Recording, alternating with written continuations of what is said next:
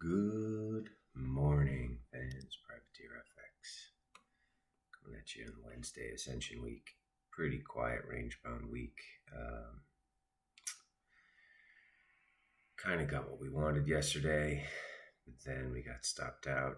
EuroCAD popped through that line just as we expected over CPI down to, 86. Because it was driven by inflation and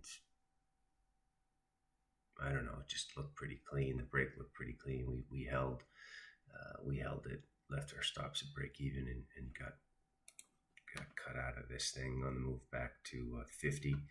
So moving on, the calendar looks pretty weak today. We got final CPI in Europe. And we've got Bank of England, Bailey speaking, housing starts out of the U.S. Nothing really great. I guess Bailey is kind of important. As far as the charts are concerned, this chart we like, Euro Aussie, and it's basically like funny. It looks like Aussie CAD's about to make a move. So if you think that we were short Euro CAD yesterday, we're looking to go long Euro Aussie today. What does that mean? That is long or short Aussie CAD. And so what does that chart look like? Is this going to make a move? Has it already made a move? I remember speaking of this level, 91.11, about 10 days ago. Never really traded up through that. Now we have this triple bottom down here at 89.45. You can see vol is constricted. It's not great. 89.20 is 2.5 sigma. But is Aussie CAD going to go lower? I don't know. I mean, the big elephant in the room here is Aussie unemployment, which is Thursday morning Swiss time, 3 a.m. So those of you in America, 9 p.m. Wednesday night. That could be a big driver. If stocks tumble over, that could be a big driver. Or, if Euro inflation number comes in hot, which seems unlikely, this Euro Aussie could pop. But anyway, this is one of the focuses, Euro Aussie. Let's pull this old stock chart up and just talk about how just absolutely bizarre this is now, 41.30. Since basically all month. So, since the 1st of April, we're just mean reverting to 41.30. It's very odd. The top of this range is, let's call it 42.10. That looks like the likely side to me. Too many bears in the house. Obviously this debt ceiling conversation, I guess it's just people are waiting for this to get resolved or not resolved. Bottom of this range is 40.60. You can see how vol is so constricted. It's just astounding and fairly annoying. Let's go to rates here. Not a whole lot, but rates higher yesterday. A couple of better than expected numbers. On the rates side, retail sales mainly came in a little bit hotter.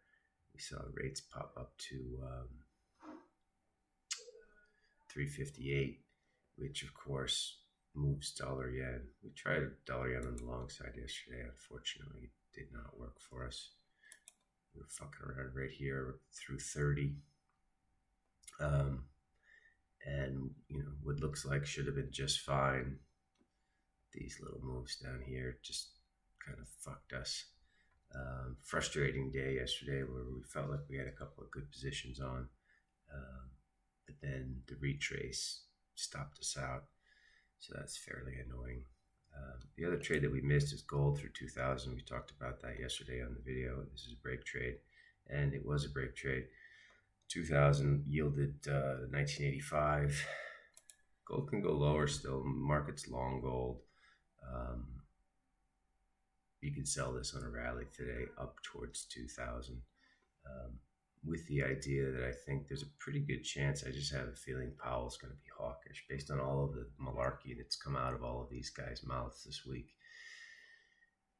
Powell at the end of the week is going to be hawkish.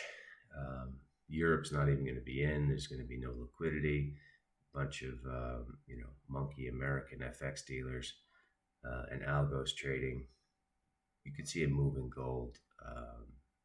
I don't know, down to 1850. 1858 looks like good support down there. So keep an eye on this, and if you're savvy enough to be short already, I think you can hold this. You can hold this short going into the end of the week, with the idea that liquidity is going to be low, but it was a very clean break, and there's been not much of a retrace, right? So your retrace is up to 93, back at 90. Gold looks offered. One last chart that we've been talking about since Monday is this dumbass dollar Swiss, which is not really moving too much. 89.61.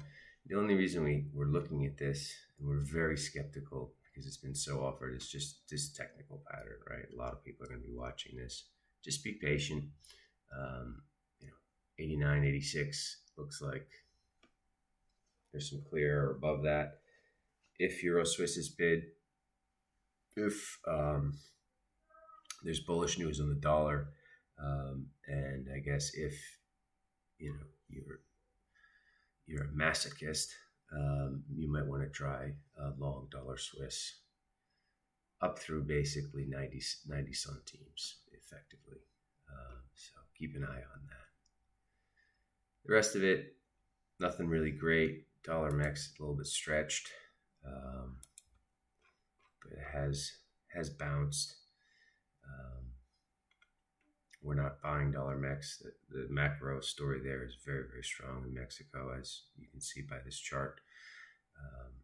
I think 7-year highs for the peso, exact opposite of the rand, which is, I don't think is worthy of even toilet paper anymore. This is probably a buy into 1870 dollar rand, but we're not playing in that space at the moment.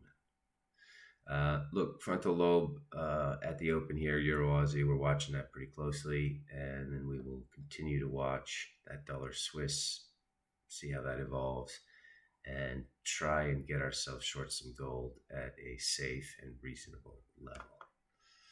Have a good one, peeps. Talk to you tomorrow.